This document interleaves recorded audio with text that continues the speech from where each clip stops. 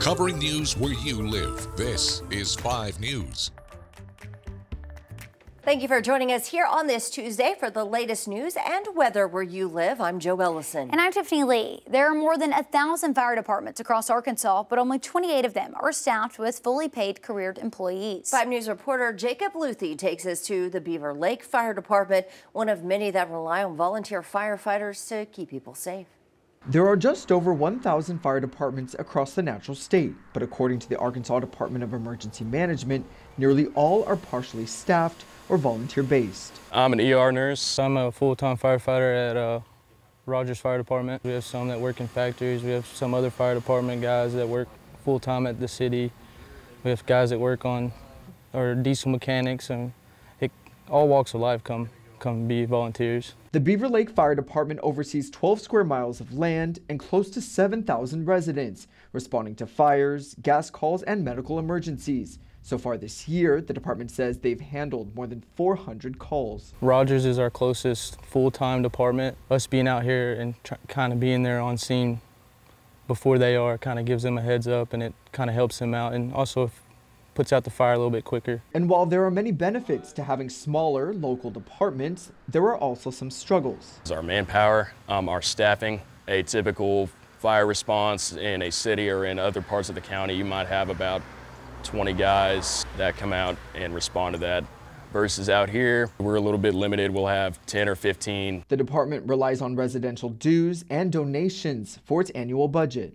We can always use more money. This truck here beside us, it was $1,800 for the rear set of brake pads. Nobody plans on things breaking. We paid $30,000 for a motor rebuild in it last year. And while firefighting is a job for some, for others, it's a calling. It's a little bit strange, to be honest with you, when I first started out running calls in my neighborhood that I grew up in and kind of just in the same area.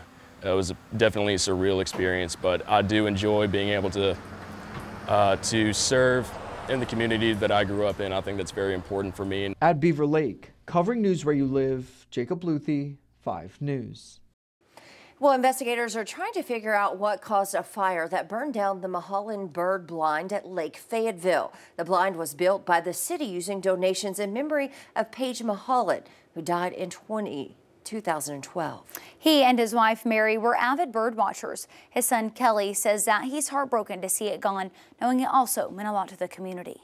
We received hundreds and hundreds of messages from people who were very disturbed and feel a great sense of loss, and also seem to want it to be rebuilt.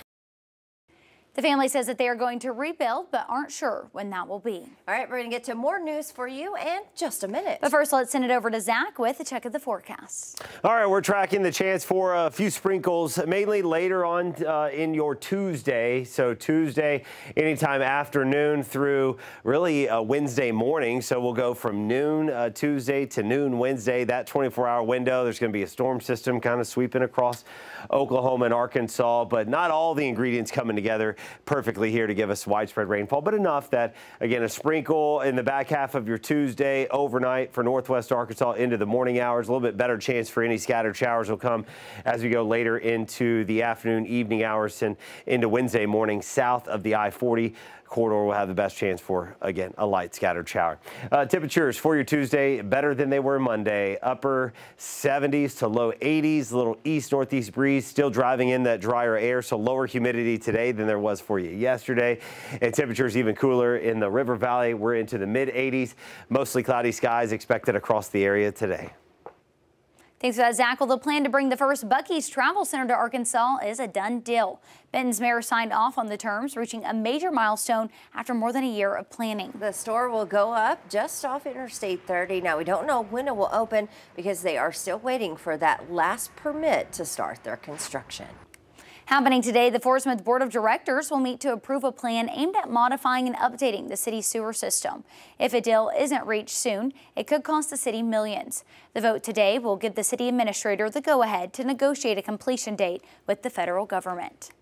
Well, many people in Arkansas, especially in rural areas, haven't been able to use online resources because they don't have access to high-speed internet. But a recent study shows from 2021 to now, Arkansas had the greatest gains in broadband access in the nation. The study by Hosting Advice shows a 9% increase in broadband access across the state over the past 4 years.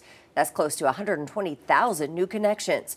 Glenn Howie, the state broadband director, says getting high-speed internet access to rural areas has been the focus. He says the growth over the past 4 years is largely thanks to state and federal grants and even private investments from internet service providers. Out of all the counties in Arkansas, Benton County was the fastest growing when it comes to internet connectivity. That speaks to a couple of things. One, it's one of the fastest growing areas, right, of the state, one of the economic powerhouse engines of the state, but surprisingly, some of the greatest need, actually. If you get off of sort of the interstate corridor and you go east or west, there are a lot of folks who still have no connection at all, or the connection they do have is very poor. And so it's been an area of focus. The next round of grants to help with those connections will roll out in October. Well, for now, thank you so much for joining us here on this Tuesday. Catch up with us again tomorrow right here for more. Have a great day.